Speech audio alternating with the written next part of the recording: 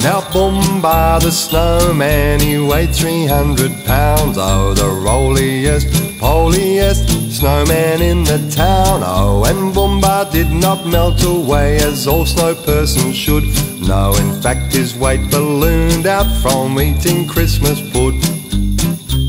Now the first thing you noticed about Boombah was his size. Oh, he had a special talent for munching Christmas pies. Oh, then one day, while chomping on a fruit mince pie with sauce, Boombah said, "I'm going on a weight reduction course."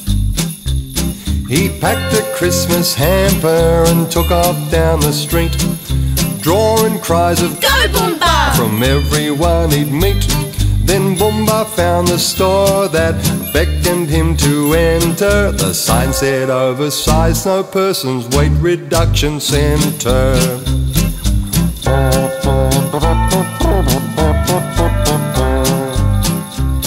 Now when it came to weight reduction, Boombah was a cynic, till Gloria, the manager, showed him round the clinic. She said, "Don't worry Boombah, we'll get you fighting fit.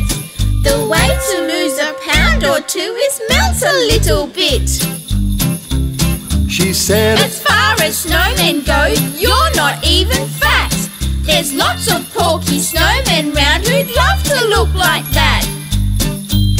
So Boombah left the building with a joyful stride.